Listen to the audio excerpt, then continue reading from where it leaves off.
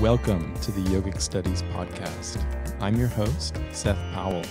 This podcast features in-depth explorations into the traditions of yoga, Sanskrit, Indian philosophy, and South Asian religions. Through candid conversations with scholars and practitioners, we will immerse in the latest and most cutting-edge research on all things yoga. Hello, everyone, and welcome to episode 9 of the Yogic Studies podcast. In today's episode, we'll be speaking with Dr. Jason Birch from SOAS, University of London. Jason and I had a wide-ranging conversation on all things yoga, from the Rishikesh yoga scene in the early 2000s, manuscript hunting in India, the history of āsana, and so much more. Jason's work, along with that of Dr. James Mallinson, who I interviewed in a previous episode, has been particularly influential on my own academic trajectory. And so it was a special opportunity to get to sit down with him for this slightly more formal chat and to learn more about Jason's story. Apologies in advance that this episode is slightly longer than usual, but once Jason and I get going about medieval yoga, it's pretty hard to stop. Dr. Jason Birch is a post-doctoral research fellow at SOAS, University of London. After completing a first-class honors degree in Sanskrit and Hindi at the University of Sydney under Dr. Peter Oldmeadow, Jason was awarded a Clarendon scholarship to undertake a DPhil in Oriental Studies at the University of Oxford under the supervision of Professor Alexis Sanderson. His dissertation, which was submitted in 2013, focused on the earliest known Rāja Yoga text called the Amanaska, and included a critical edition and annotated translation of this Sanskrit work, along with a monographic introduction. Jason is currently a postdoctoral research fellow at SOAS working on the Haṭhābhyāsapaddhati project, a 5-year ERC-funded project, which is now in the final year of completion. His particular area of research for the project is the history of physical yoga on the eve of colonialism. Jason is currently editing and translating 6 principal texts on Hatha and Rāja Yoga, which will soon be available for publication. He also collaborates with Jacqueline Hargreaves on The Luminescent, an online hub for sharing yoga research. So without further ado, I hope you enjoy this wide-ranging conversation with Dr. Jason Birch.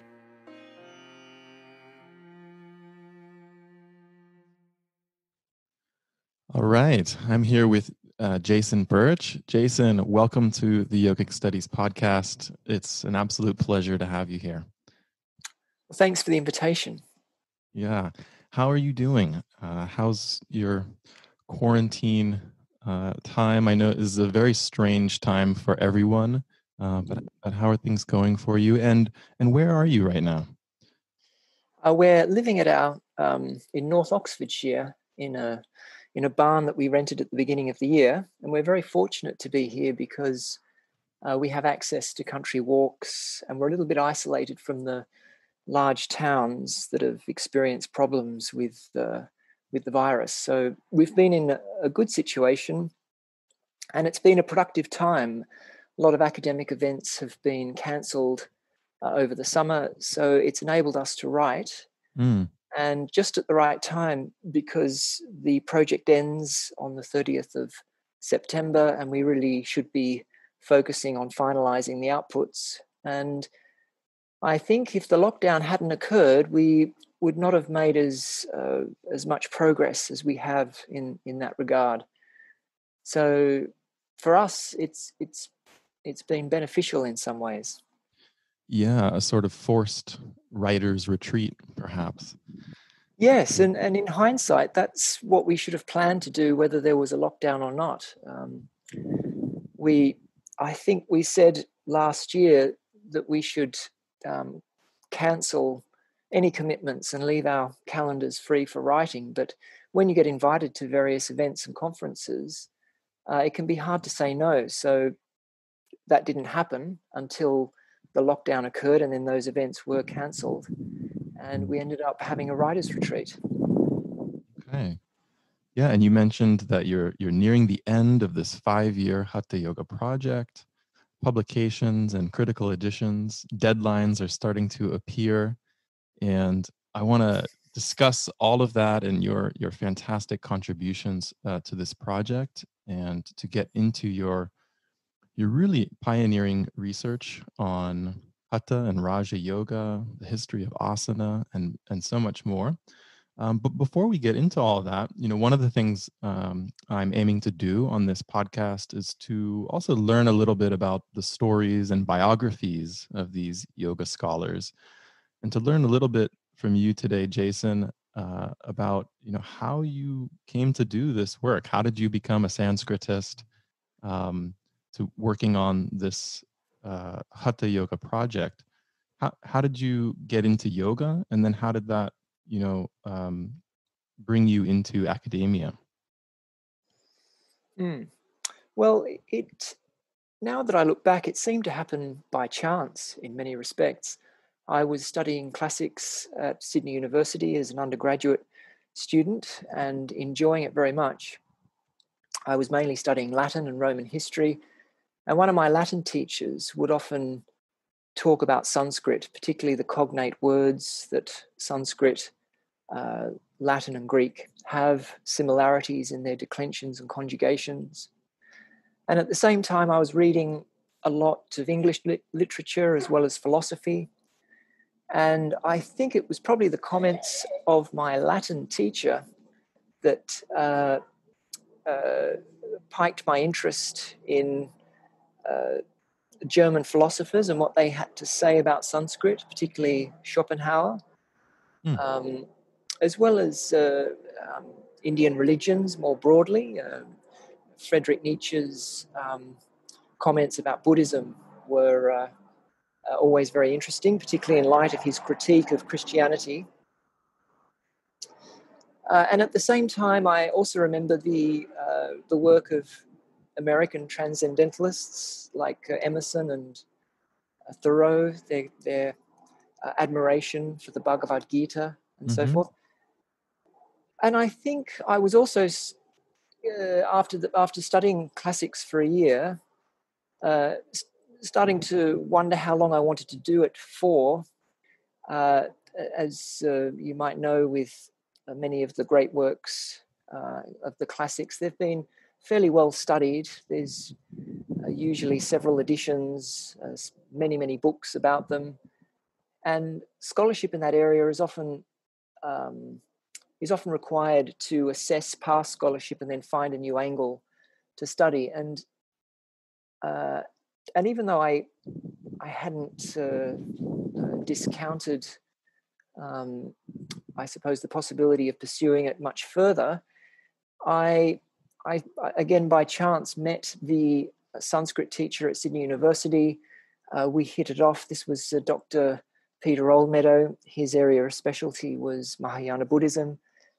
And after talking and going to a few of Peter's classes, I realized that there was a world that I really didn't know much about, hadn't been exposed to beyond perhaps my own private reading, and that there was a lot of new material to learn and study. And so by the end of the first year of my BA, I transferred to Indian studies, from classics to Indian studies, majoring in Hindi and Sanskrit.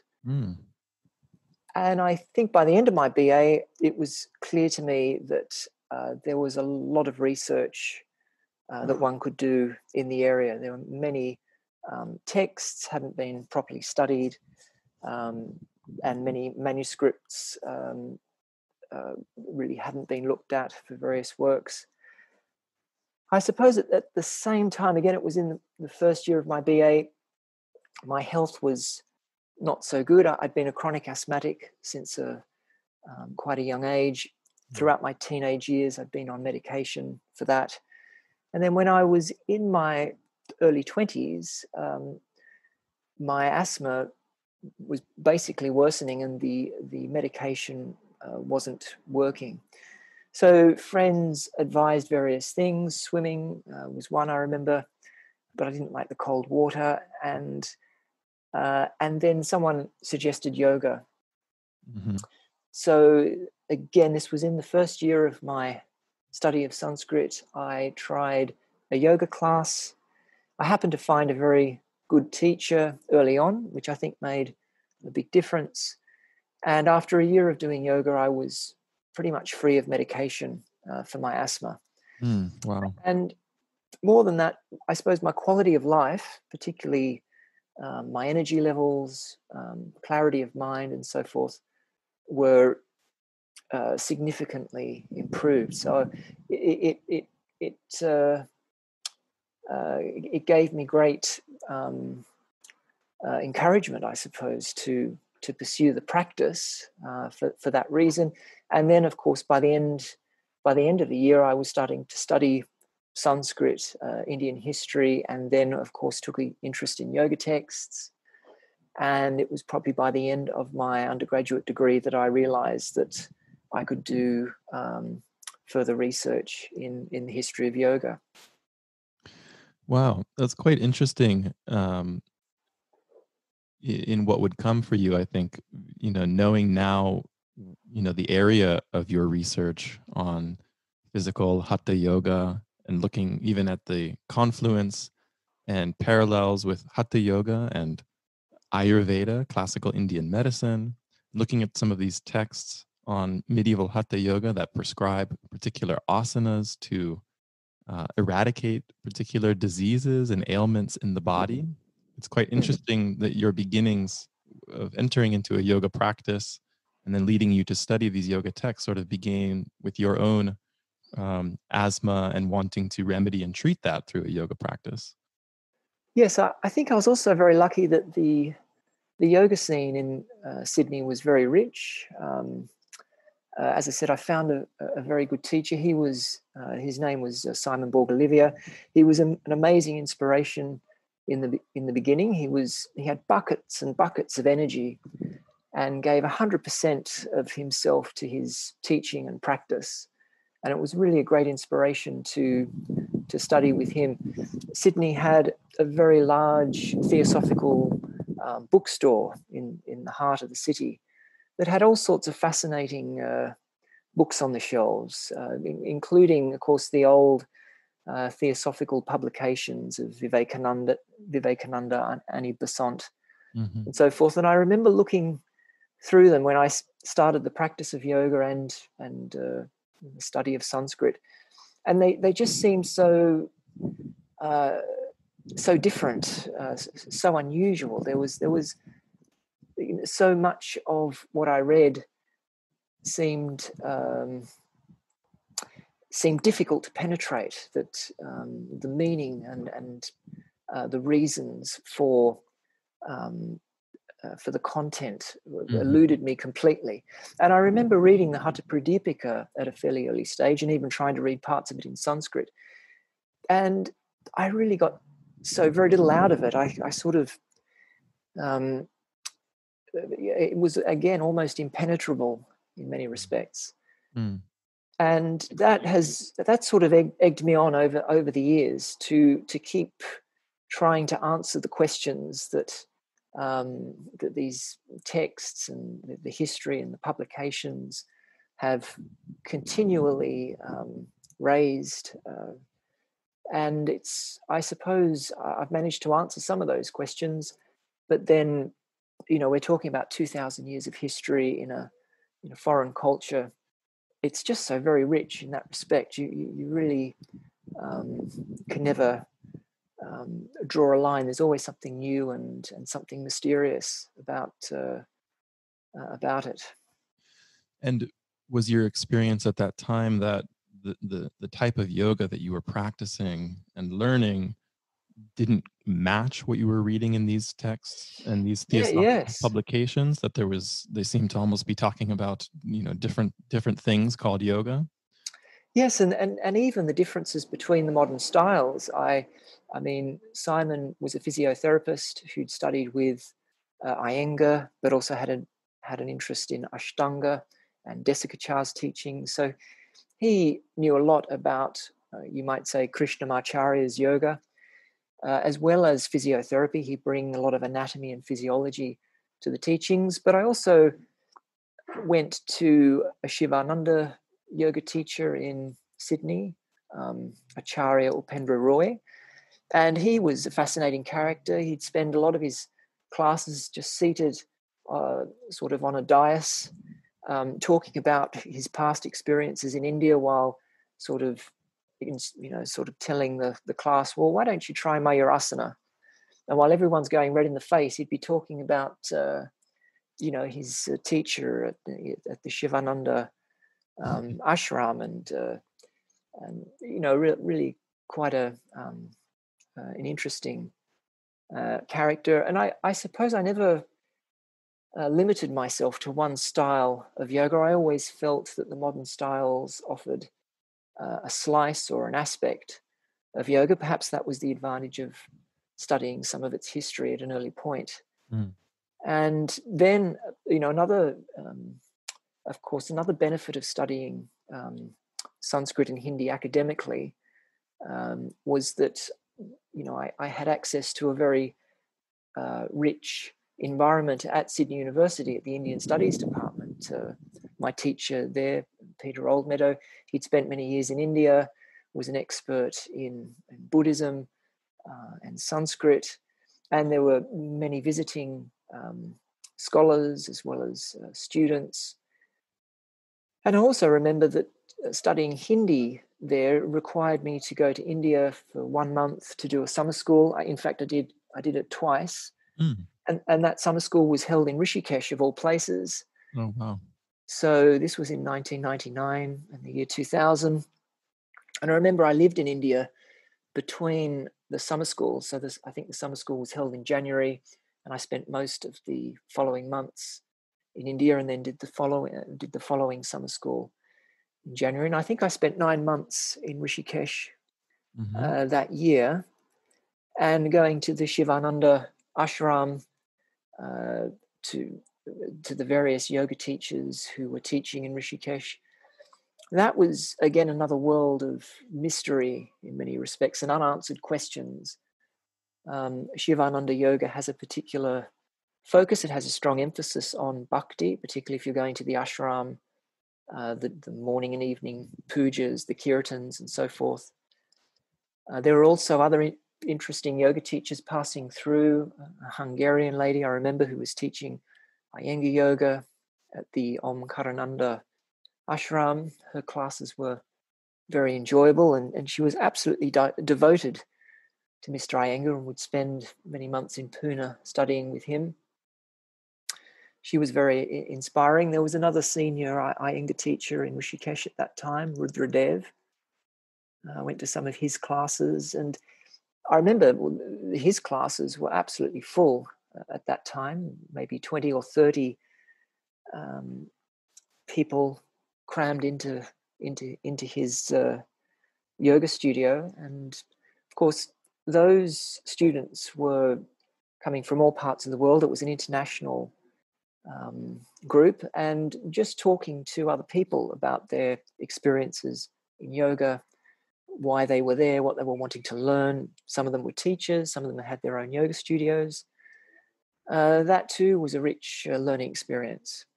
Yeah, that was probably a very interesting time in the yoga world to be doing yoga in Rishikesh in India, kind of early 2000s. Seems like that was right around when this kind of wave of kind of a global postural yoga boom was taking place.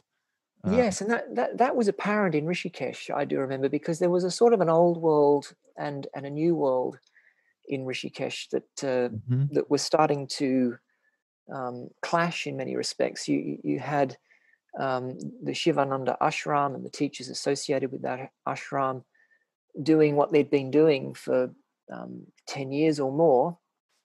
And then you had more foreigners coming in and more money sort of coming into, I suppose, Rishikesh for the practice of yoga. And then a festival, a sort of an international yoga festival was started around that time. It was a very small affair in the beginning.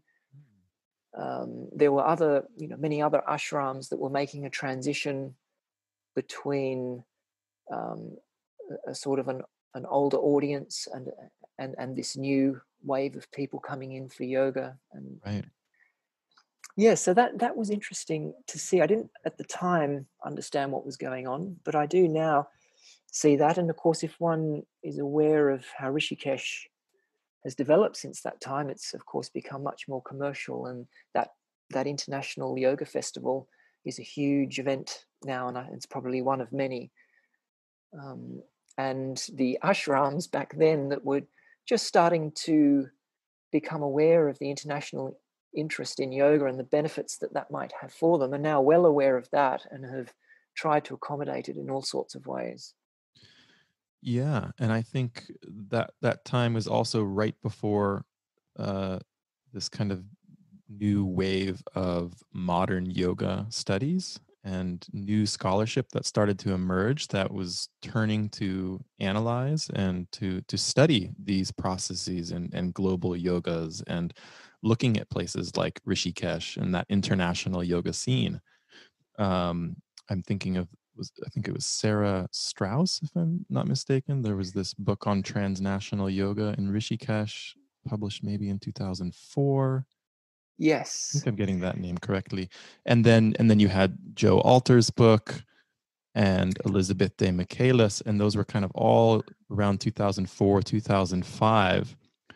And I Yes, feel I like, think yeah, Joseph Alter, some of his articles had come out before then. But one of the great frustrations that I do remember when starting to learn and practice yoga was the lack of solid work on its history. So I would often have questions about a style of yoga, where it came from, why it was so different to other styles, and it was in many cases very difficult to find a sort of I suppose a sectarian or non-secular a secular look at the history. So a lot of the publications back then were very much filled with the myths and the folklores of yoga, which was fine, very interesting. But I think it's also important to understand some of the historical events behind those myths and folklores, and that was not so readily available when I started practicing it, and it was a motivating factor, I suppose, for my continuing study of the academic side of yoga. yeah. So how did that continue to develop after your BA, and you then had these experiences training in Hindi and Sanskrit, and you were sort of being exposed to the fields? You were also furthering your own yoga practice at the same time. How did this then develop into you pursuing further graduate studies and you ending up at Oxford for the DPhil? Well, after my BA, I did an honours thesis with an honours year with Dr. Peter Oldmeadow, and my proposal for that year of extra research was to do a translation and study of a text called the Amanaska. This text had been suggested to me by David White. I'd read his book, Our Chemical Body. At the time, that book was perhaps one of the few comprehensive studies of the history of yoga and in that case, alchemy. Mm-hmm. And I could see from that work that there was an enormous amount of textual material that hadn't really been studied. So I contacted David, asked for his advice, and he suggested a text called the Amanaska. Mm. I obtained a copy of it, a printed edition that was difficult to get hold of, but there was a couple of copies in Australia. And I started to study that text, and it was it was a printed edition, I think published first in the 1960s, and it was in terrible condition. There were many problems with the text, many ungrammatical verses, and a lot of it didn't make sense just from that perspective alone. So I reached a point where I sort of had to discuss with Peter whether to continue with the work, because my initial proposal was just to translate it and study its content. Mm-hmm. And he suggested that I talk to a scholar who had done a lot of work collecting manuscripts in India on Jainism. He was studying at the Australian National University. His name was Dr. Royce Wiles. Mm. And he suggested to me that in the situation I face, that I should have a look at some manuscripts to see whether they help elucidate some of the problems with the printed edition. And he gave me a lot of advice on how to go about doing that, the catalogues that I needed to read, the places in India I needed to visit. And so I think it was 2004, I set out on a manuscript hunting expedition, you might say, for 3 months. I planned to visit 6 libraries, 3 in South India, 3 in North India. And I managed to get, I think, 3 manuscripts, perhaps 3 or 4 manuscripts of the Amanaska.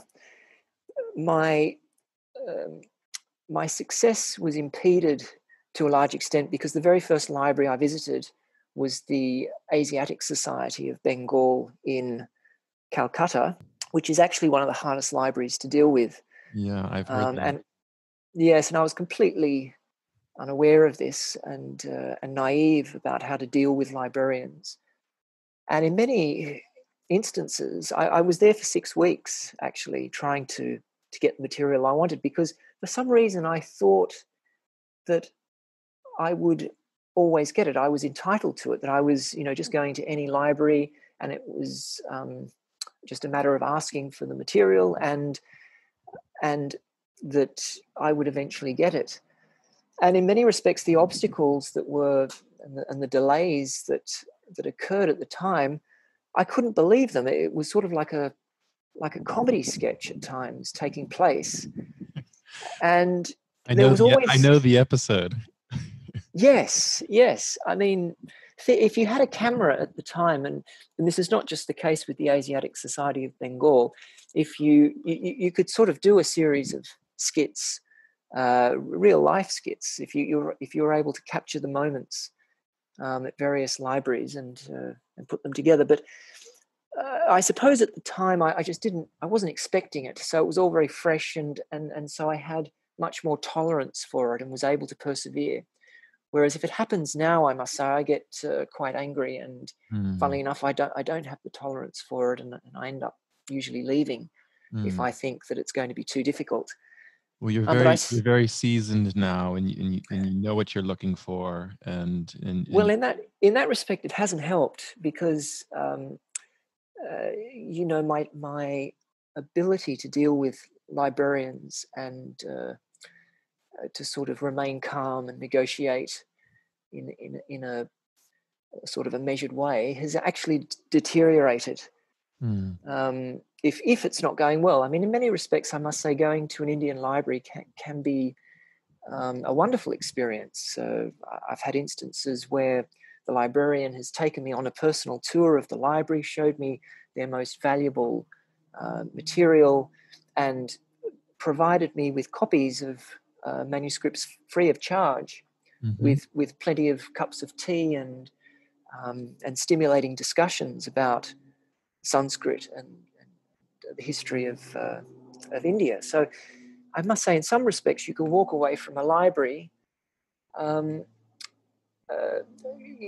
completely uplifted and inspired by the experience. And then in other cases, it's absolutely devastating, particularly when you go to a library that has very important material, perhaps an old manuscript of the text that you might be working on. And if you can't get a copy of it, or perhaps even see it, at the time, it feels like you're being deprived of the opportunity to do good work, of the opportunity to do what needs to be done. Yeah, Jason, just for our listeners who are maybe just a little less familiar with this process and what you're describing, I mean, tell us a little bit about, these libraries and archives, holding these manuscripts. And what are some of these challenges? Why are you having trouble accessing manuscripts at these libraries? Why can't you simply, as you said, just show up and you've got your scholarly credentials? Here's the listing in the catalog. Why can't you just retrieve the manuscript, make a copy of it, and carry on with your work? Yes, I must say it's very unpredictable how things will go at a library. There are state-run libraries. Some of them are very large. They have collections of over 50,000 manuscripts and many people working at the library, and there's quite a hierarchy from the person who goes into the archives and fetches the material to the librarian, and then the director of the library. Some of these larger institutions have a board of directors or a committee that one also needs to deal with. And in some cases, you actually need to deal with a local politician to get permission to copy something. So sometimes walking into a small library can be a very different experience to walking into a large institution. It may be that the librarian is the only person working in the library, and I sometimes get the feeling that they haven't seen someone for a long time. And so often in that case, it can be a very good experience. You sort of, the librarian's willing to talk, find out what you're doing and how he or she can help. In other libraries, it can depend very much on the work culture. In many cases, the requests that a scholar makes to a librarian may just be extra work. It can be difficult to find material in the archives. There's often a lot of rules and regulations to follow, particularly if the scholar's requesting copies, a lot of paperwork to fill out. So I sometimes think when a librarian is not very helpful, not very enthusiastic, that it's simply because they're not wanting to do that extra work that they would otherwise not have to do. Yeah. Do you think, are there other, maybe even, not to get too into the political matters of this, but, is there sometimes skepticism or mistrust of a non-Indian scholar coming into one of these institutes, flashing their credentials? And is there a mistrust of what a scholar is perhaps going to do with some of these materials? Yes, sometimes there is a paranoia that a foreign scholar will take the material, and I've had this said to me by some librarians, take the material, go overseas, publish it, make an enormous amount of money, and the precious thing that they think they're guarding will no longer be of any value. I've had some librarians express that. But I must say, on the whole, Indian scholars often struggle as much as foreign scholars in accessing this material. And that's something I've been surprised at over the years, particularly working with pundits at the EFEO. They've often gone to the same libraries that I have in South India. And in some cases, they have even greater difficulties. I remember one case where I visited a library with a research assistant who was accompanying me, but we went into the library separately because this particular library had a limit on the amount of manuscripts that a person could copy. So we thought if the librarian thought we were connected, they might limit the number of manuscripts we could copy to the minimum. Whereas if we went in separately, then both of us would get the minimum amount. And I remember that he went early in the morning. He went actually to the temple beforehand, was dressed up immaculately in his dhoti and his hair combed and so forth. And he went in planning to make, I think, quite an impression. And it just so happened that the librarian was Muslim. And when she saw him all dressed up, been to the temple and so forth, he had a lot of trouble dealing with her. She was not particularly wanting to help him. And he went in before me Mm. And I remember he came out almost in tears, saying, "Oh, I don't think she's going to help at all. I tried. She even made me read some of the manuscripts to prove I could read Sanskrit, and she just he seemed very unhelpful." And then I went in, and I didn't have to read any of the manuscripts. I fortunately had the right paperwork. She was very strict about the rules. I could only copy, I think, 2 manuscripts, which was part of the problem we were facing. We wanted copies of 20 or 30 manuscripts. But nonetheless, she was reasonably polite. So, that indicated to me that, again, it's very unpredictable. It could have been the other way around. Sure. But yes, often Indian scholars face tremendous difficulties, and also funding can be difficult. To go to the other side of India, to pay for accommodation, particularly if the library is slow and you have to spend a week or 2 there to get the material. Yeah. It requires funding. Well, it's a real tragedy in many cases. I mean, I think we do want to be sensitive to and understand that there are, histories of colonialism that are at play in some of this. And, I think there's perhaps some good deal of skepticism, perhaps stemming from that. It is true that, Indian culture and texts and sculptures and you name it have been poached and, have, been exported and are now found in museums in London and around the world. And I think there's a good reason to want to hold on, you could say, to those sort of cultural treasures. But Yes. at the same time, now it's to such an extent that these manuscripts that are just sitting there rotting and then not being opened up to anyone, whether, foreign or Indian scholar, as you're sharing in some cases, that doesn't serve anybody. And it's really quite unfortunate that, some of these texts now that could actually really contribute to our understanding, in this case for us, of the history and development of yoga. But think about what these manuscripts and archives are holding: so much more vast treasures of history, philosophy, literature, and culture. What a waste to just have those be sitting there, right?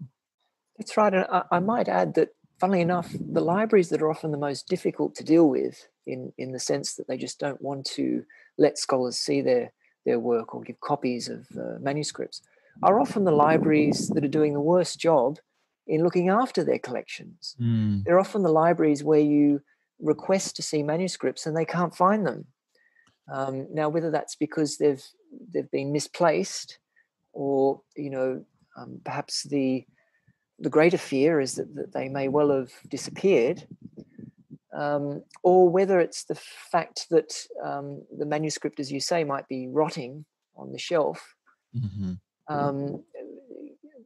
These are, it's often the libraries that are the least helpful, that have these problems. And I have indeed gone to libraries, seen a manuscript, say in 2004 or 2008. When I was there, it was in terrible condition. And then I've gone back at a later time to request it, and they can't find it, or you get the feeling that because it was in a terrible condition, that it's perhaps since perished and they've thrown away. So material is being lost. There is some urgency Mm-hmm. in the type of work that we're doing, particularly in an area where it's essential to look at the manuscript material, where texts haven't been edited in the past. There are not necessarily printed editions of the material we want to work on. So there is urgency. That the tradition of copying manuscripts has pretty much died out in India. Mm. So a manuscript, particularly in the more tropical parts of India, may last 100 or 200 years before it deteriorates. There's also the risk of it being eaten by worms and insects. And in the past, when that was happening, the manuscript would usually be copied by a scribe, and there would have been an industry of scribes who were performing that task. And that's not being done today. It's I think the main effort to preserve this amazing archive of India's history, the main efforts that are going on today are to photograph or digitize the manuscripts. And I must say, in many Indian libraries, that is taking place. And sometimes they're using very good technology. So the scans can be very good, and the archive well organized. And that's heartening. It's also very heartening when working with librarians and pundits who clearly understand the situation, understand the importance of the material, that it's that it's decaying and needs to be preserved, and are doing a tremendous effort in conservation and the study of the material as well. Yes. So maybe we can circle back to this when we get later in this conversation to your work on the Haṭhābhyāsapaddhati and its manuscript history and situation. But I'm afraid I let us get a little sidetracked. I wanted to get back to your fascinating and important work on the Amanaska, which started as your MA project, but then also became your DPhil thesis at Oxford, where you worked under Professor Alexis Sanderson. So how did that project develop? And tell us, a little bit more about this text, the Amanaska, and how this, once you found these manuscripts, how did that develop into a fuller project? And how did these manuscripts, tell a fuller picture of this text? Yeah, so I ended up doing a critical edition based on 3 or 4 manuscripts for my honours thesis. And I remember at the time I submitted that, or it may have been shortly afterwards, that James Mallinson published his book on the Khechari Vidya, or perhaps I saw his thesis. He finished his thesis earlier. I found a copy of his thesis on the internet. And I realized that the sort of format that he used and the extent of the manuscript material, his collating, technique of collating and editing and so forth, was exactly what I wanted to do, or what I needed to do to do a good edition and annotated translation of the Amanaska. So I immediately got in touch with him. We had correspondence for many years. I think this started in 2006 or 2007. And he, at one point, he saw the work I was doing, and at one point he suggested that I apply to study with Alexis Sanderson, because he said Alexis has supervised many critical editions, and if I wanted to do a doctorate, he was probably the best person that I could study with. So I made the application. I felt I had no chance, because for an Australian studying in Oxford, the fees were astronomical as a foreign student. I think they were £90,000 for 3 years or so. Yeah, I remember looking at that and facing that same obstacle as a US student considering applying. And yes, well, this was 2008. So now it would be much higher, because they've had I think the fees have been revised since that time. So it would be even more expensive now. And limited scholarship opportunities for foreign students. That's right. There are very limited scholarship opportunities. I was fortunate enough to win the Clarendon Fund. And I realize now again that I was, my application and the fact that I was applying to Oxford at that time was just very fortuitous that what I proposed to do was exactly the sort of work that I think Alexis was willing to supervise. I was looking at a Shaiva text.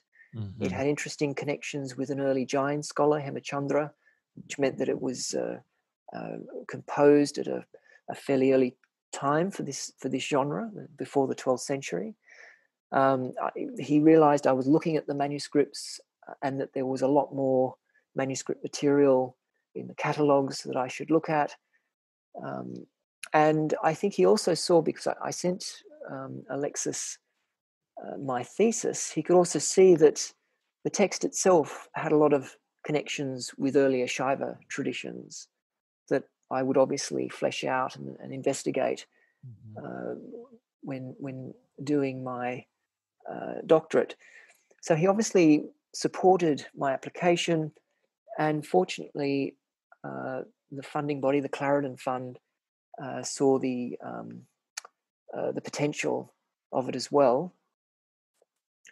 And of course the other great benefit I had studying at Oxford was that James Mallinson was there as well, and there were many other scholars working in Shaivism who were able to help me not only with the history but also with the critical editing, the software that was best to use for it, and so I couldn't, in hindsight, I couldn't really have gone to a better place to do the research. And it set me on the path. It was basically a lot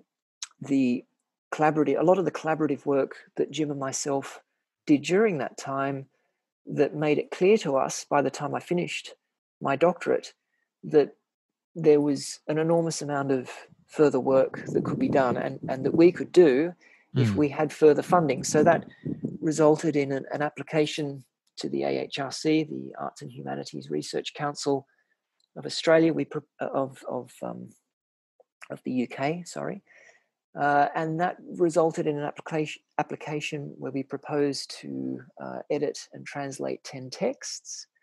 It got very good reviews, but the AHRC said it was not urgent enough to fund at that time, so we missed out on the funding.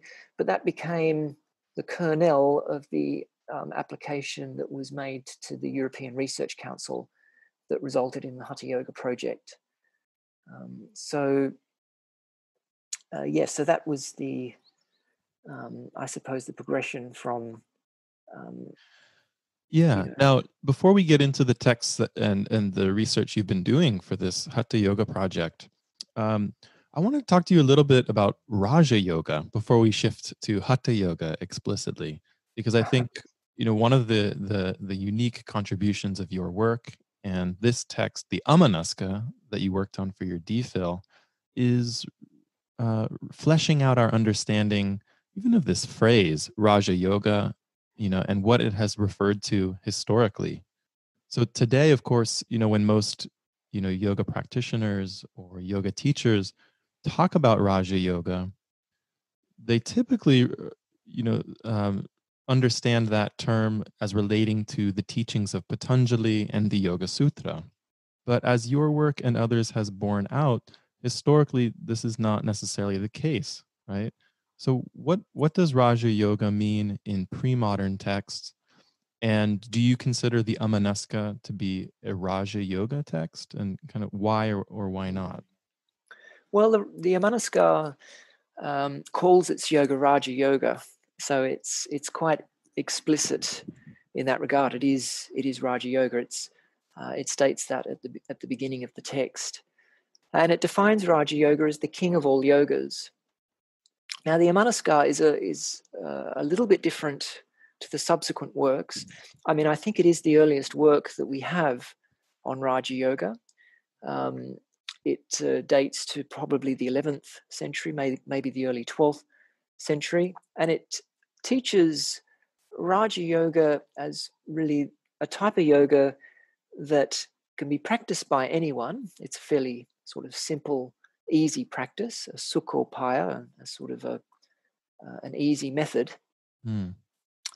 And it's completely autonomous in the sense that it does not require any auxiliary practice. Even though at the beginning of the text, Vamadeva, who's asking Shiva for the teachings on Rāja Yoga, begins by saying, "Well, I've learnt a preliminary yoga, and now I want to know the advanced yoga.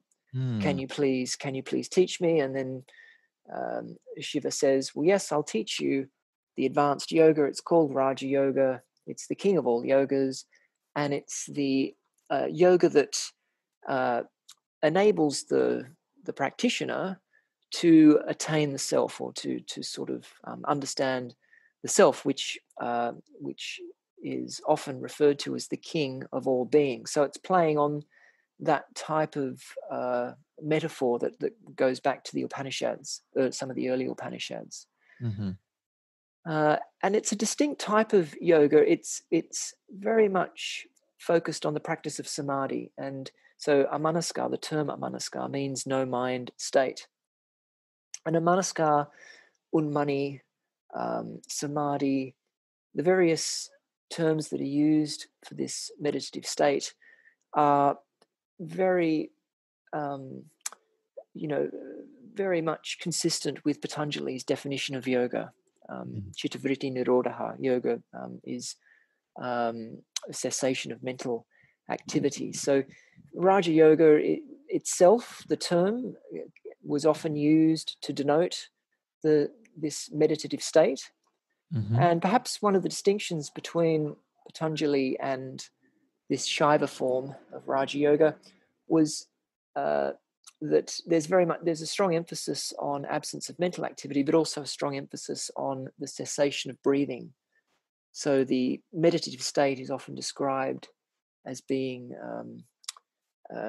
free of mental activity, but also at some point the yogi's breath stops, or perhaps becomes imperceptible, disappears, is often the best way to understand the dialogue around You that. think there are some, at least conceptual, overlaps with Patanjali in the Yoga Sutra and his goal of Chittavritti Nirodha as samadhi, and that you do see some continuity in that formulation of yoga as samadhi and this sort of cessation of mental activity with a text like the Amanaska promoting this Sukhopaya, so-called easy path, which I want to come back to, as a practice that leads one to a very similar type of samadhi. Is that what you're saying? Yes, insofar as both systems, the Patanjali Yoga system and later traditions of Rāja Yoga, they both emphasize samadhi. Samadhi is the necessary mechanism for achieving liberation. If the yogi does not achieve samadhi, then he or she does not succeed in that regard. The traditions are very different in other ways. In Rāja Yoga, there's really only one type of samadhi, and it's, you might say, the highest level, where there's no thinking, no breathing, no physical movement.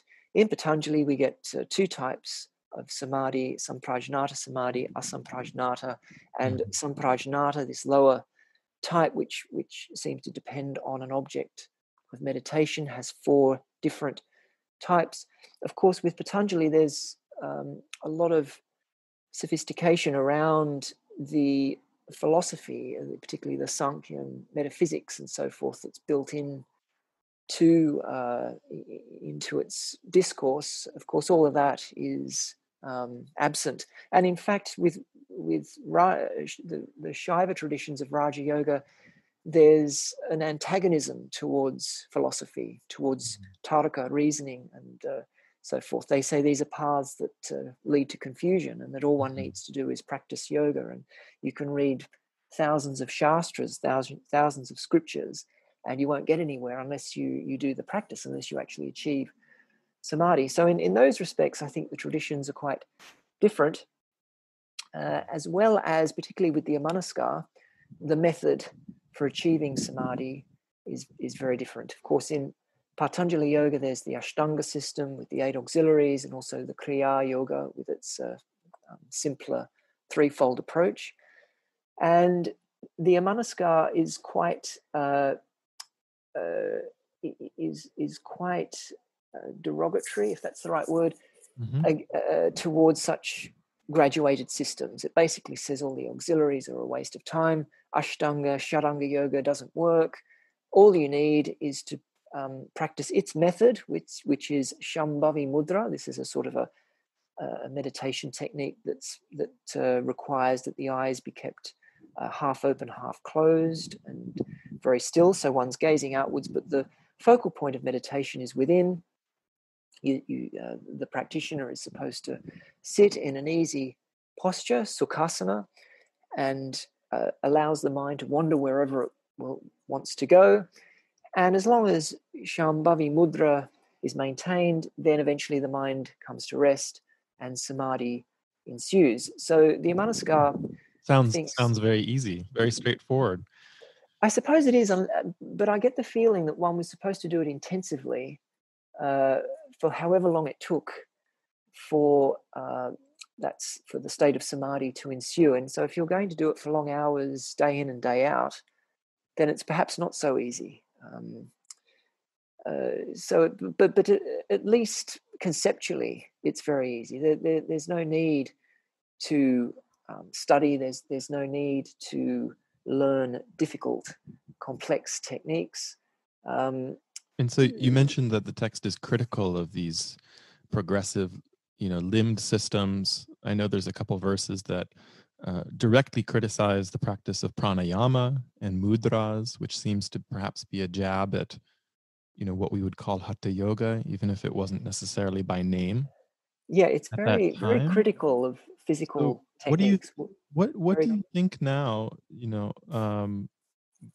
Given your reading of all of these texts, what do you attribute some of that to? What do you think is going on in the background for an author of the Amanaska? Do you think that there was these debates that were happening? About the most efficacious types of yoga.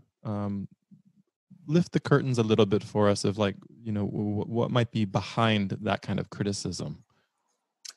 Yes, there definitely were such debates, and the Amanaska was on the side that an easy method, a sukkopaya, and perhaps a more Gnostic approach not so much in the study of scriptures, but the fact that one could achieve a samadhi that would then bring about realization of the highest level of reality.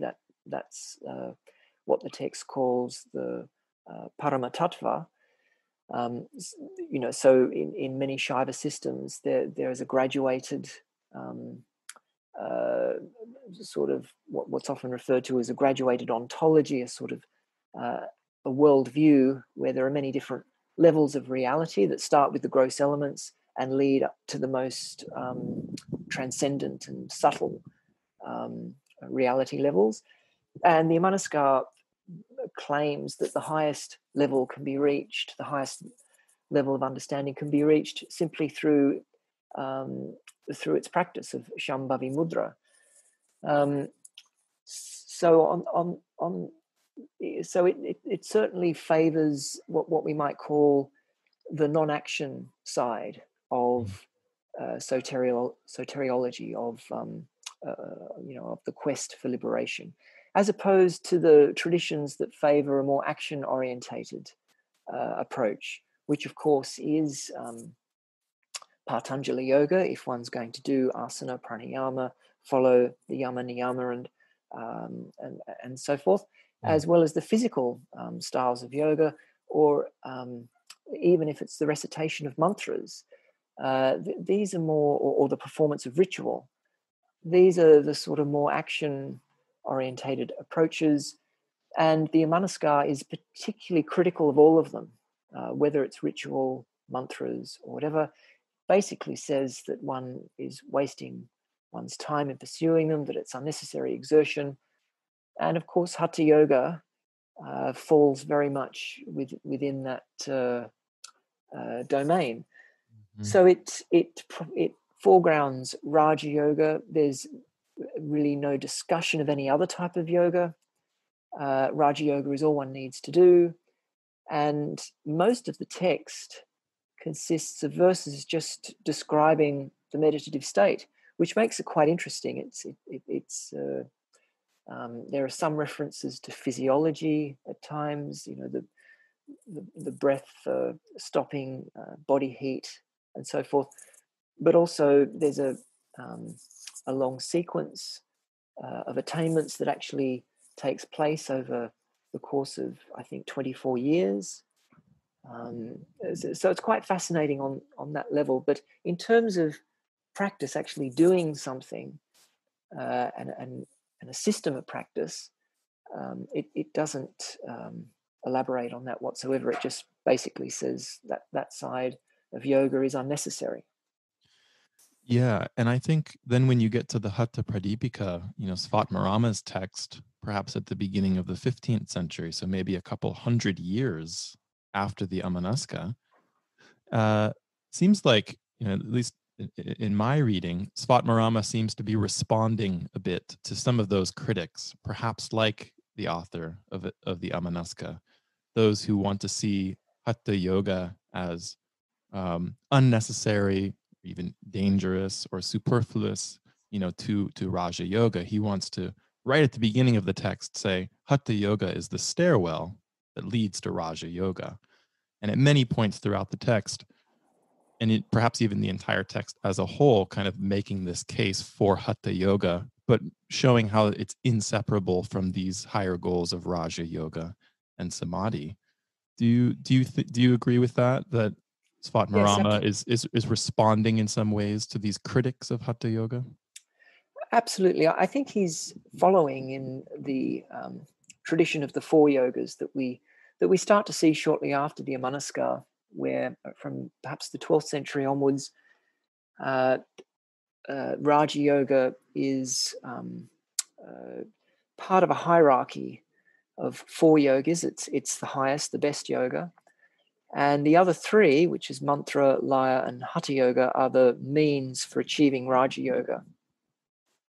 So this system, perhaps the earliest exposition, is in a text called the Amarauga, one of the texts that we're editing and translating for the project. And it's a text I've written an article on for the Journal of Indian Philosophy. We've found an earlier recension of the work, which has enabled us to see that it is such an early, you might say, rudimentary work on Hatha and Raja Yoga. And there it's quite clear that Hatha Yoga is a means for attaining Raja Yoga.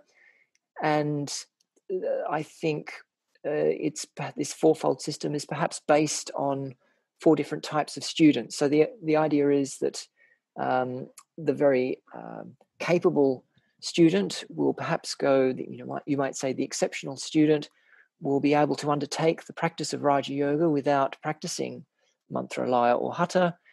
But for the students who are less capable, who are not able to just sort of sit in samadhi, then they have to practice one of the other yogas. The least capable practice mantra yoga, the slightly more capable laya, and then the more capable again practice Hatha Yoga.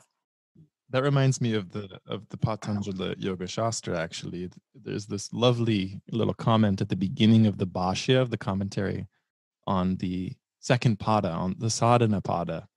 After the first pada on samadhi, on meditative absorption, the second pada on practice then begins, and it says, everything before this first pada on samadhi, that was for those whose minds basically are already in samadhi. But for everybody who's vyutana, whose chittas are more agitated, filled with chitta vrittis, now we're going to lay out Kriya Yoga and then Ashtanga Yoga. So these physical practices, these are for those students who need it, right? Yes, and I think the idea of there being four types of student goes back to that time as well. It's mentioned in the Patanjali Yoga Shastra. I think it's in the Bhagavad Gita as well. And it seems it continued through. Of course, it's in the Amrita Siddhi, which as we now know, is a Buddhist Tantra that was a source text for the Amarauga. And there we have four types of student. They're very similar to the same expositions of the four types of student in the Shiva Samhita and a later version of the Amarauga called the Amarauga Prabodha. And so there it's explicitly said that the four types of student correlate with these four types of yoga. So I find the relationship interesting because, if we think of the past debates on, that we see in the Amanaska and earlier Shaiva traditions about easy and difficult techniques, here we're seeing, more action-orientated yogas being united in a sense, or brought together with Rāja Yoga, this yoga of complete inactivity, complete stillness, in a way that seems to cater for students who want to go straight into Rāja Yoga, who have that desire and capability, and then other students who perhaps want to practice mantras or the simple meditation techniques of Laya Yoga or the physical practices of Hatha Yoga, being able to pursue that path and reaching the same goal. Yeah. And as you mentioned earlier, this of course changes in the Hatha Pradipika. There the relationship is redefined, mantra and Laya Yoga drop out, and it's basically a twofold system where Hatha Yoga is the sole means to Rāja Yoga. It's the sort of one size fits all approach. Everybody, it seems, has to do Hatha Yoga. If there's no Hatha Yoga, there's no Rāja Yoga. As Fatmarama says, if there's no Rāja Yoga, there's, Hatha Yoga is pointless. Right. And so the two yogas are bound together. But I might just add that in every text after the Amanaska, Rāja Yoga is always taught with Hatha Yoga. The two become almost inseparable in that degree. We do get, I think, maybe one or two Hatha Yoga texts that fail to mention Rāja Yoga, but in just about all cases, Hatha and Rāja Yoga go together. And in the Hatha Pradipika itself, the largest, or one of the largest chapters, the fourth chapter, is entirely on Rāja Yoga. That's interesting. So when people talk about a Rāja Yoga tradition, is that something historically that we can really speak about? Well, certainly from a textual point of view, if we're looking at a corpus of literature that expounds upon this type of yoga over the centuries and is sort of self-referential in many respects, the Hatha Pradipika being a classic example of that. It takes many verses from texts like the Amarauga and the Amanaska to formulate its teachings and in many respects redefine those teachings. And this is the case throughout the centuries. I think authors are looking back at the earlier texts, taking material and recycling it, repurposing it, refashioning it. And I have a feeling that was happening on the ground as well, that practitioners would be referring to texts, or perhaps the guru, who would then pass on the teachings orally to students. So in this respect, we see continuity over the centuries, and of course we also see that authors used the teachings of past texts to sanction their innovations as well.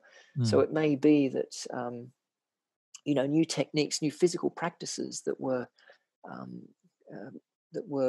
becoming popular in India at a particular time suddenly are incorporated into Hatha Yoga as, say, the Shatkarma, as these sort of 6 therapeutic interventions that could assist a yogin who's suffering from excessive phlegm or fat, who couldn't necessarily perform pranayama as a beginner, then could perform these 6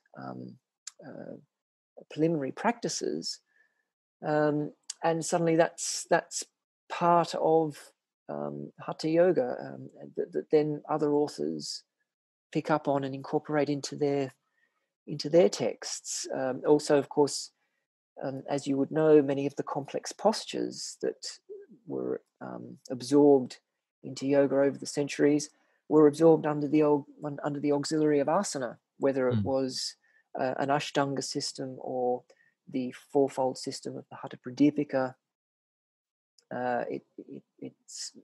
It seems that the fact that some early works mention 84 asanas, the Viveka Martanda, the 12th century Viveka Martanda, the Dattatreya Yoga Shastra being 2 notable examples, then enabled later authors to incorporate many more postures, even though those early texts seem to suggest that the authors were aware of 84 asanas and then basically say, well, to do Hatha Yoga, all you need is 1 or 2 postures, Padmasana and Siddhasana, the emphasis of the practice being on pranayama and mudra. Even though that was the case, later authors and commentators can easily overlook that and say, yes, there are 84 asanas. Here's a list of 84. Here's descriptions of 84. And, and then they might expound upon the healing benefits of the postures, as we see in the Yoga Pradipika. Basically, for every posture, talks about the health benefits, the yogic benefits, such as raising kundalini or bringing about samadhi. Yeah. So Jason, let's back up a little bit. I want to talk more about this development of asana, and particularly, your contributions to our understanding of the history of asana, which I think has been really one of the big gifts that you've given us in your work. So you wrote an article, or a chapter rather, in the edited volume Yoga and Transformations. The chapter is titled "The Proliferation of Asanas in Late Medieval Yoga Texts." And I really want to highlight and lift up this chapter and encourage people to read it, because this is based on years and years of this archival work that you've been doing, bringing forth unpublished manuscripts. And I think it really has pushed forward our understanding of the history and development of yoga postures. And this is a subject, as our listeners will know, that has been, the subject of some controversy and debate, over the years. Where do these asanas come from? How many of them are sort of new or were developed in the modern period? How many of them actually kind of can be traced back to these pre-modern yoga traditions? And I think, as you do so well in this article, you really map out what we do know, what we don't know, based on the historical record. And you highlight how the early texts, as we now well know, teach, as you just mentioned, relatively few asanas. But then around the 16th, maybe 17th century, there's a shift in the number of asanas taught in these manuscripts. So tell us a little bit about, the significance of some of these works that you located, and, what we now know about the development of asana and the role of asana and more complex asanas that were being taught during this period. Yes, well, as you mentioned, I think the dilemma 20 years ago that scholars faced was the discrepancy between the number of postures that were being taught in India in the early 20th century and the number of postures that they saw in yoga texts, the yoga texts being available at the time, the Patanjali Yoga Shastra having 3 sutras on asana, and then the Shiva Samhita, the Hatha Pradipika, teaching 15. I think the Shiva Samhita teaches 4, and then the Garanda Samhita has been widely available in the 20th century, and that teaches 36 postures, but not many of them are the same as the postures that were taught in the early 20th century. So there was really no way of connecting the dots between the textual sources that were available and the situation that we see in early 20th century India. Mm-hmm. And it was, I suppose, partly good fortune. It was just part of my, as you say, my archival work, that I was able to come across manuscripts that contain lists or longer chapters or descriptions of postural practice. And I must also say that an important pioneer in this area was Dr. Goroti, who established the Lonavala Yoga Institute, and he worked at the Kaivalya Dharma Yoga Institute before he established his own institution. He did a lot of work in collecting manuscripts, particularly in Maharashtra and Rajasthan, that have more information on asana, postural practice. And he also did a great service in editing and publishing some of these works. So in many respects, I was able to build on what he had done. I mean, he was, unfortunately, I think he died prematurely, and he would have done a lot more valuable work had he lived longer. I think he passed away in 2004. Right. And now his son, who's also named Dr. Gorote, now carries on his institute. I had the fortune to go meet him and look at some manuscripts together. Oh, great. In Lonavala a few years back. Well, I hope he is, carrying on the work, because they had, because of his father, they have a wonderful collection of manuscripts, and there's a lot of work that they could continue to do. And I had the good fortune of meeting Dr. Gorote Senior, you might say, and when I met him, I think, which was a year or two before he died, he was very energetic, doing a lot of work. He just published the Haṭhābhyāsapaddhati, a very large book, a large text on Hatha Yoga. He was working on the Encyclopedia of Asanas, which I've also found immensely valuable. Yeah. Although it's somewhat difficult to use. But yes, I think his work's been very very important. But I suppose what I was able to see, particularly with the help of Jim and my earlier research on the history of Hatha and Rāja Yoga, I was also able to see some of the chronological development and the fact that the early texts are almost indifferent towards the practice of asana, even though they do describe siddhasana or padmasana as being important for the practice. You might say they're rather indifferent towards complex asanas, non-seated postures, and how that starts to change after the 15th century, basically after Svatmarama in his Hatha Pradipika incorporates 7 non-seated postures. And that, to some extent, seems to open the floodgates. And by the 16th, 17th century, we have texts and compendiums that are expounding on 84 asanas, and then others that's like the Haṭhābhyāsapaddhati, expounding on 112. And also, starting to document rather sophisticated forms of postural practices. So again, we have scholarly compendiums that basically list and describe asanas like they're discrete phenomenon, and not really giving much information about how they were practiced or how they might be put together. Well, I think the Haṭhābhyāsapaddhati is an exception in that regard. Also, at the moment, we're editing the chapter on asana in the Hatha Sanketa Chandrika, which is another large compendium composed by Sundaradeva. He's the author who wrote the Hatha Tattva Kaumudi that I mentioned a moment ago. And this text is unpublished, and it has a very long chapter on asana. And there we find some fascinating details about its practice, not just the complex poses, but also the seated poses. So it's really during this time, the 16th and 17th century, that we start to find longer, more detailed discussions of postural practice, some of them foreshadowing the developments that we see in the late 19th and early 20th century.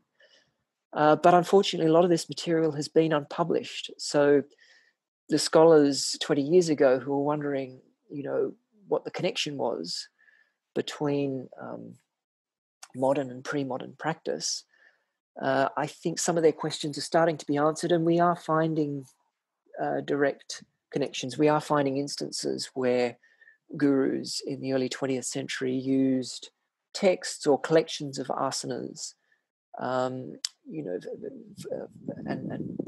readapted them for a modern audience, in some cases an international audience.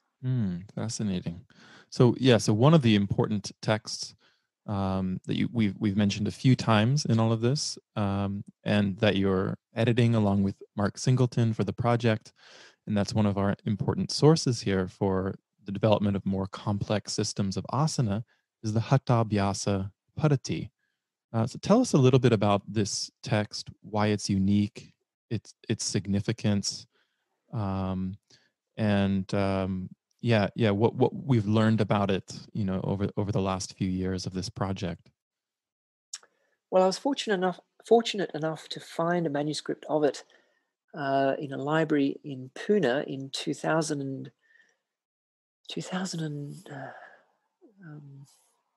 I think it was 2012. And the text had been mentioned in one of Dr. Gurotti's publications, I think his Encyclopedia of Asanas, but he had really used it as a source work and hadn't given any details about its content other than the postures or any systematic analysis, because the postures are scattered throughout his encyclopedia.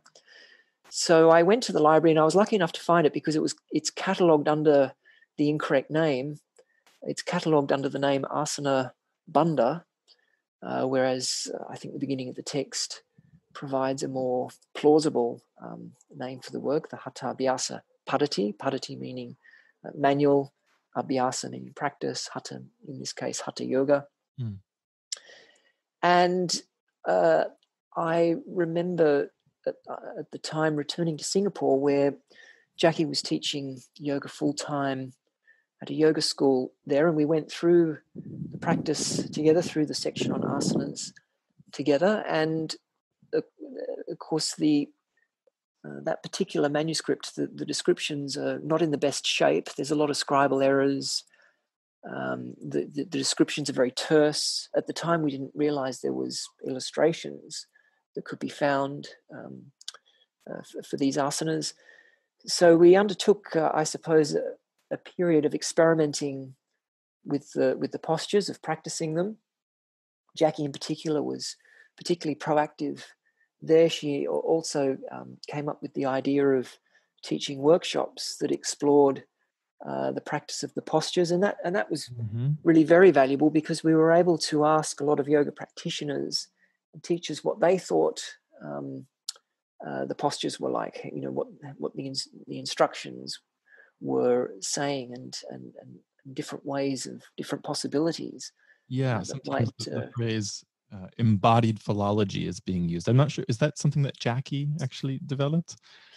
Yes. So what she would do when teaching the postural practice of the Haṭhābhyāsapaddhati was basically give it a translation of the pose, and then let everyone experiment with that, trying, and so you'd look across the room and you'd see people doing all sorts of different things that were sometimes completely unconnected, but of course they're seeing it from a different perspective, and sometimes that was very refreshing for us and offered insight into other possibilities. Well, and correct me if I'm wrong, but one of the unique aspects of this text is that it does seem to teach asanas in a progressive sequence, and so actually performing the asanas has been quite helpful for you guys in understanding even how to translate in certain instances to understand the asanas as a whole, as a set. Yes, that's something that came later with our our continued sort of experimentation, and as we gathered more information on the practice, particularly with the discovery of the Sri Tattvanidhi and its illustrated folios that were published by Norman Seoyman in his tremendously valuable book, The Yoga Traditions of the Mysore Palace.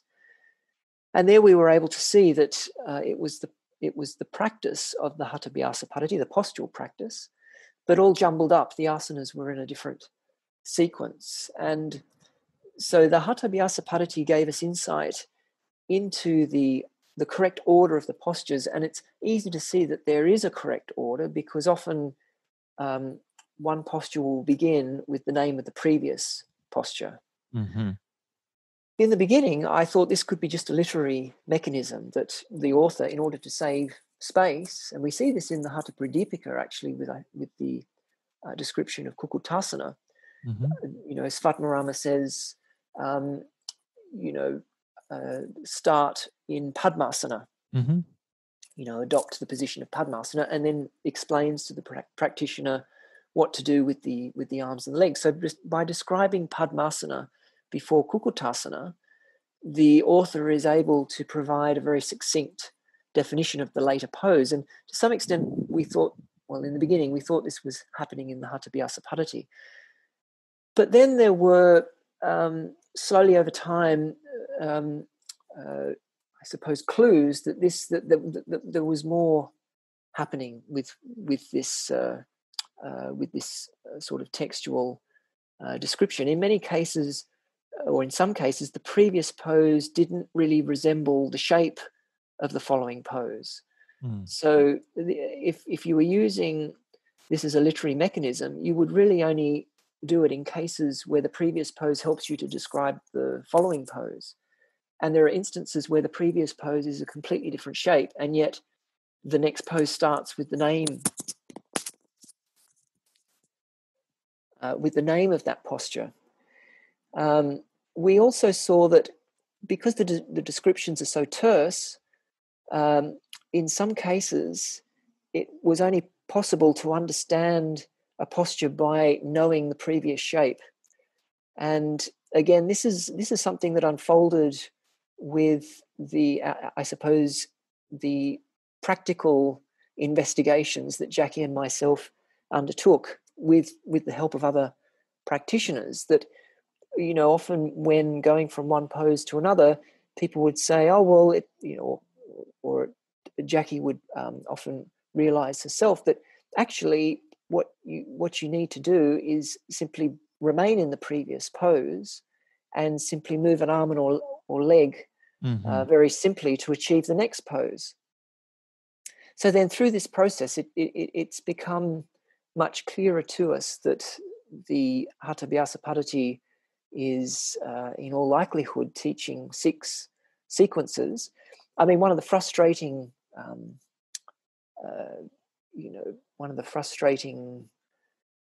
experiences, I suppose, of working with any yoga text is that we can't speak to the author themselves. Several, maybe in this case, 200 years, 300 years separates us. The author doesn't explicitly say that they are sequences. He does allude to it in a later part of the text, but if the emphasis were on sequencing, you would expect it to be in the section on āsana. He doesn't use the word krama in that section. He uses āsana krama in another section, and then points to the first pose of one of the sequences. And what about the term vinyasa? Yes, that doesn't occur in the text, but just to finish my previous thought, even though the author doesn't state explicitly that the postures are sequences, I have a feeling that, like many other yoga texts, if it was obvious to the author and obvious to the audience, then he probably he never felt the need to. And so in this case, I think he was documenting a sequential practice of asanas. We see it in the descriptions themselves. One posture leads to another. It's often presumed that the practitioner is in the previous posture in order to follow the instructions of the next posture. So in many respects, the instructions are describing transitions. And part of the transitions, and this could well be, it could be an innovation that happened at the time, or again, it could be documenting a practical part of the tradition that just hadn't made it into a text before this time. Part of that transition is what you might call linking postures. So in the section on the supine postures, which is where the yogin lays on his back, as in Shavasana, Shavasana often is the linking posture between many of the postures in that sequence. So I might also say that another reason why we think the postures are sequential is that if they were categories, so in other words, if the category on supine postures were a category, then you would only expect to see supine postures in that category. Well, what we see in each category of the Haṭhābhyāsapaddhati is a tremendous amount of diverse postures. We see inversions in the supine sequence. We see twists, we see backbends, Mm. we see tumbles. But the consistent element that sort of gives some indication of why this sequence was called the supine sequence was because the yogin returns to a supine posture in between the complex asanas. So he might do a backbend and then comes down into shavasana, and then might lift the hips up or bend forward or twist in some way, and then return to shavasana. Similar to how Shivananda teaching sequences are taught, right? Where they'll often that is, a restful pose in between. That is an interesting similarity. It could be fortuitous. I think we see perhaps a more direct connection with Krishnamacharya, because we know he had access to basically to both the Haṭhābhyāsapaddhati and the Sri Tattva-nidhi. We know he took an interest in those asanas because there's a set of sketches that his family still has to this day that he was using. And we can also see that some of the postures had an influence on the teachings. I mean, his teachings changed quite considerably over his lifetime. But when he was teaching at the Mysore Palace, of course, this vinyasa method was developed, and we see some aspects of that. Perhaps the idea of linking postures, but also the downward dog pose seems very similar to one of the postures in the Haṭhābhyāsapaddhati called Gajasana, which is a moving asana. So I might also mention that another interesting, or perhaps even unique feature of the Haṭhābhyāsapaddhati is its emphasis on moving asanas. Many of the asanas are not static. You sort of assume a position and then do a repetitive movement. And Gajasana is a repetitive movement where you're in a downward dog-like position, and then you bend the elbows, take the nose down to the floor, and then lift back up into downward dog.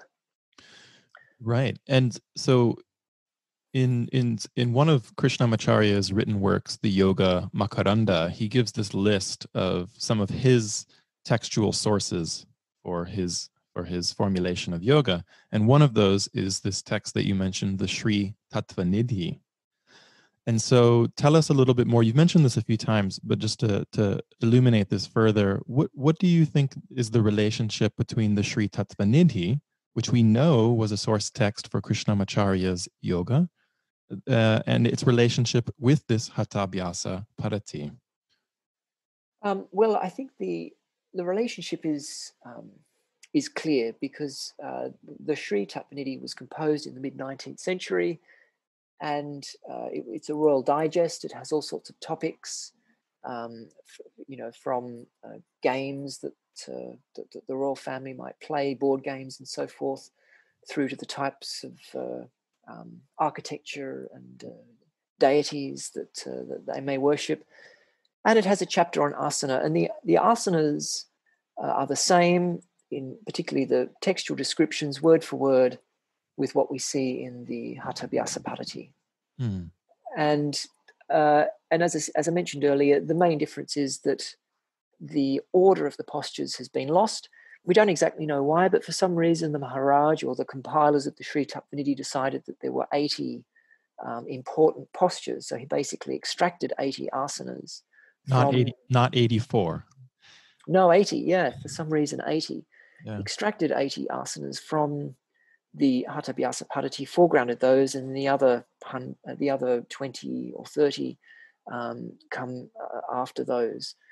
So it's divided between mukhasanas, these foremost postures, and these anyasanas, these other postures that are described later in the text. And because of this redacting, because of this rewriting, the order of the postures is lost. Yes, and as you mentioned, we know that Krishnamacharya knew about the Sri Tattva-nidhi. He had sketches of the postures, and it's quite likely that it influenced his practice.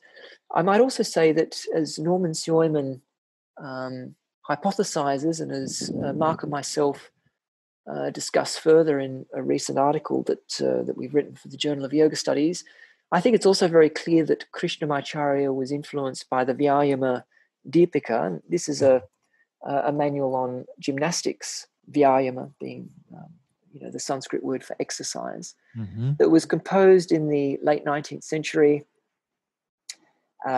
for, according to the author, for the health and well-being of Indian, I'm not sure if he says Indian children or perhaps Indian people, but a lot of the exercises are taken from Indian wrestling. And there's a particular repetitive movement called the joku, which is done between postures, which is very similar to vinyasa. It's very similar in the sense that there's a sort of an up dog type of movement that we don't see so clearly in the Haṭhābhyāsapaddhati. There's Bhujasana or Bhujangasana in the Haṭhābhyāsapaddhati, but it's not connected to Gajasana. But there you have this sort of up dog movement, and then the practitioner then takes the hips back to a downward dog-like position, but with the knees bent. And that's perhaps where Krishnamacharya was influenced by the Haṭhābhyāsapaddhati, because downward dog, of course, has the legs straight and the gazing point is the navel, and these are two features of Gajasana in the Haṭhābhyāsapaddhati. So I think it's right to say that Krishnamacharya was a little bit like a bowerbird, collecting things from all sorts of places. He was influenced by the physical culture of Mysore when he was there in the early 20th century, and he had various textual sources at his disposal. He had teachings, of course, from his own guru, and he put them together to formulate a system of physical practice for the children at the Mysore Palace. Yeah, and in that way, not so unlike other innovators and Sanskrit authors of yoga texts before him, like Svatmarama or others who were consolidating various texts and traditions and compiling and formulating that within a particular traditional approach, but innovating nonetheless. And that's how these traditions seem to move forward. We're kind of winding down our time here, but I'd really be remiss if I didn't ask you about this other really interesting and suggestive connection between Krishnamacharya's yoga teachings and even lore and the Haṭhābhyāsapaddhati, and that is this possible connection with the so-called yoga Koruṇṭa or yoga Koruṇṭaka, these various names, but this somewhat legendary text that's supposed to be a source text for the Krishnamacharya tradition, and then these connections with the name of the author of the Haṭhābhyāsapaddhati. I know this is a somewhat complex story with different puzzle pieces here, and you and Mark do a fantastic job of laying all of this out in the Journal of Yoga Studies article that you just mentioned, and which we'll link to in the show notes. But if you could give us the Cliff Notes version of, what is the latest thinking about this possible connection between the author of the Haṭhābhyāsapaddhati and this so-called Yoga Koruṇṭa of Krishnamacharya? Yes, well, I think our conclusions are quite speculative, because until we see the Yoga Koruṇṭa, it's very difficult to make concrete judgments and conclusions about it, particularly when one becomes aware of the discrepancies between what people have said about this text, whether it's Krishnamacharya's students, Iyengar, Pattabhi Jois, Desikachar, or their students. It's often difficult to, some of the claims are contradictory. So it's often difficult to know just exactly what was in that text or what it was like. But of course, the name Koruṇṭa is very similar to the name Kapala Koruṇṭika. Insofar, I suppose, as the term Koruṇṭika is the same. Kapala, again, we don't know who Kapala Koruṇṭika is. He's said to be the author or the source of the teachings in the Haṭhābhyāsapaddhati. He's probably a siddha in the lineage of Gorakshanata, Svatmarama, and so forth, because there is because at the beginning of the Haṭhābhyāsapaddhati, he's one of the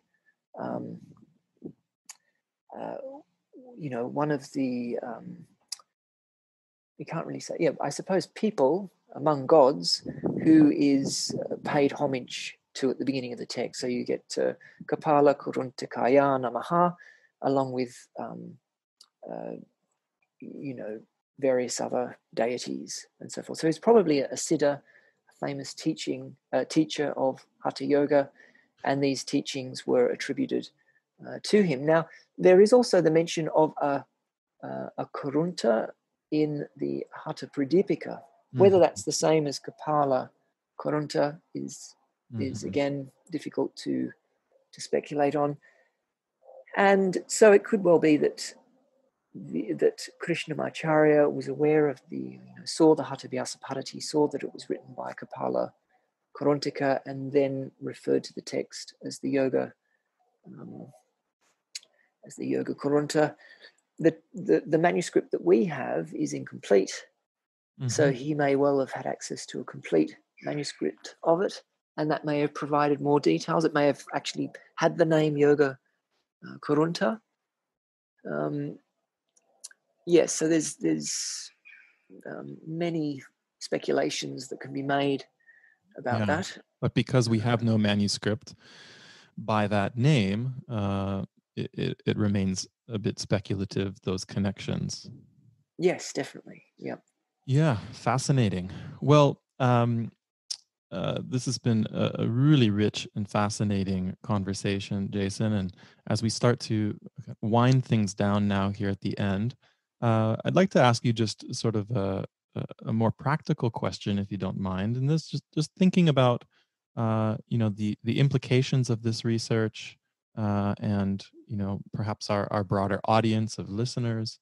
And, for the yoga world, for non-academics, why do you think that this scholarship and all these things we've been talking about, why is the history of yoga important for students and teachers of yoga today? Well, the history is a tremendous resource. It's a huge resource because it goes back 2,000 years.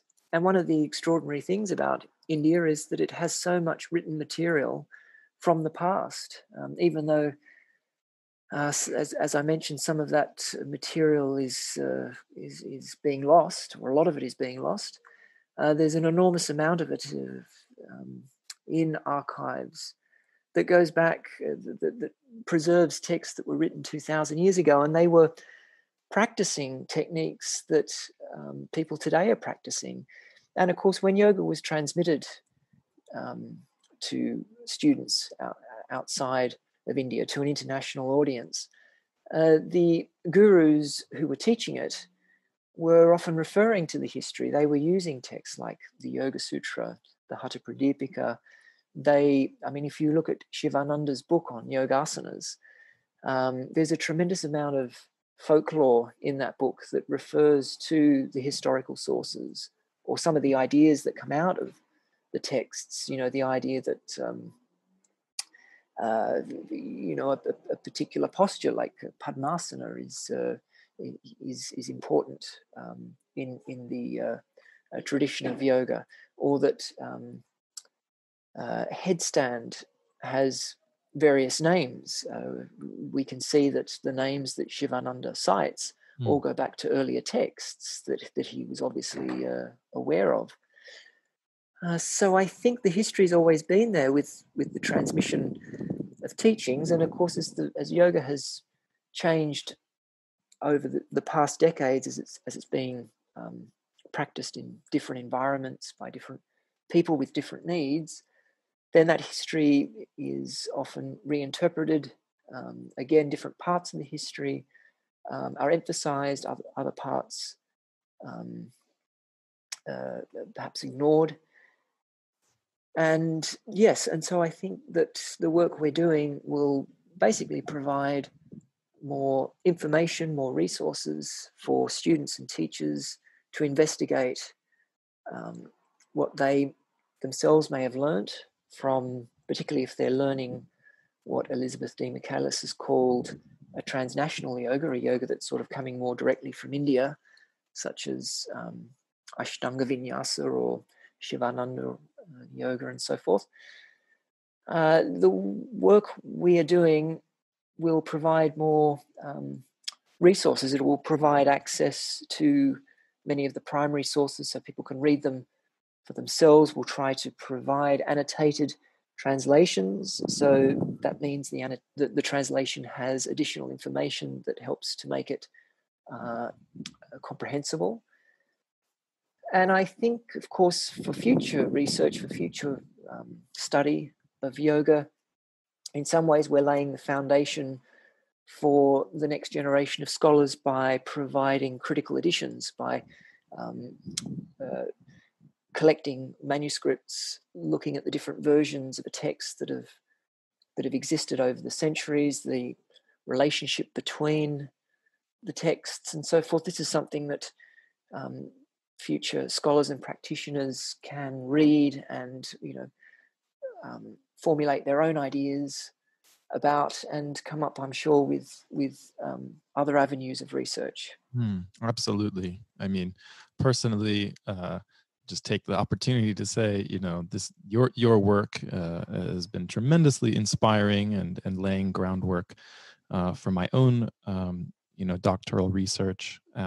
And I know for many others who are sort of coming up in this field, and for the broader yoga community who are just genuinely interested in this broader history and understanding the development of these practices and traditions and where all this comes from.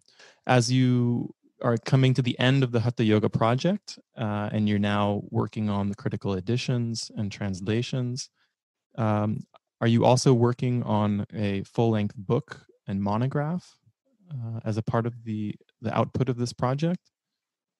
Yes, although funnily enough, that book is in a preliminary stage. I'm basically publishing or finalizing and finishing books on each of the texts that I'm working on. So there are 6 texts that I'm directly involved in, and so that will basically be 6 small texts, and I think 6 small books, I might say.